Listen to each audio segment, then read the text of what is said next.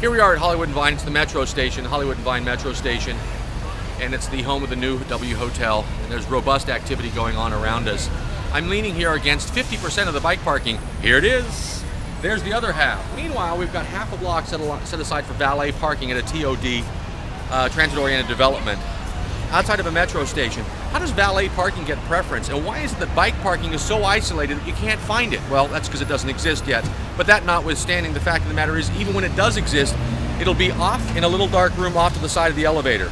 Now, they might illuminate the room, it's still isolated, no one can see that room from this public area behind you.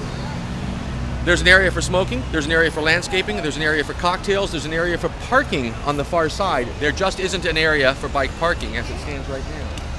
And that's what's wrong with this development. I don't care if you put $1 billion, the CRA, the Metro, the City Council of Los Angeles, and Gatehouse Capital. I don't care who you put in charge of this and how much money you pump into it. If you don't start with a basic commitment to supporting all modes of travel, this is a failure in terms of transit-oriented development.